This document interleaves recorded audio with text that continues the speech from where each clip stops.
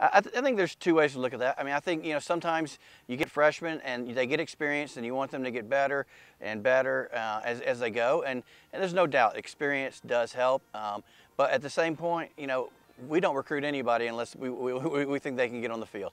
And so, we're going to play our best 11, experience or not. We're going to play the best 11 that can get us the result. So I think I've always just tried to kind of take the freshmen under my wing a little bit, knowing how hard it was my freshman year, just coming from so far away, and just like I said, knowing that it's tough kind of making that transition. But I also think that Coach has asked us to step up as seniors and upperclassmen, both on the field and especially as a goalkeeper in the back, being vocal. And we have some young players coming in that are hoping to play in the back, so kind of just leading by example and slowly teaching them our ways. So far they've been a real receptive group. I felt like we came in very fit as a team overall.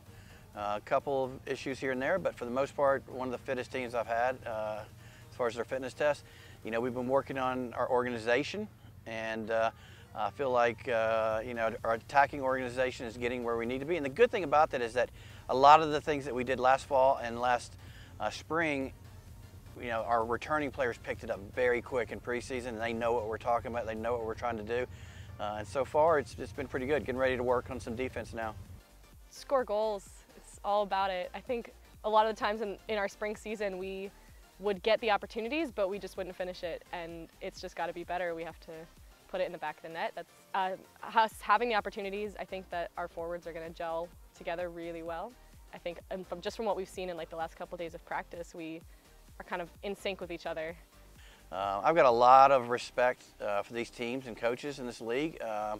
It's really, in the last 5, 6, 7 years, it has really changed as far as what we're up against. And but to be picked fourth, we want to finish in the top 4. So if we end up like that, I think that's great. I want to win. I want to win every single game I play. I am a very, very competitive person, and I think I drive that into our girls. We want to finish first, but I think it showed us some respect as a program to be in the top 4. I think that's motivation. I think we want to come out and prove them wrong. They say, oh, you're going to be fourth, but we'll prove you wrong. We'll be first. We'll be second. We'll be bigger than what you thought we were going to be.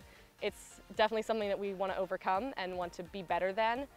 If we have this kind of perception that the coaches have of us and the other league members have of us, and we want to change it and show them that we're even more intense. We're going to give it all, and we're going to come out in every game trying to win so we can be first and prove you wrong.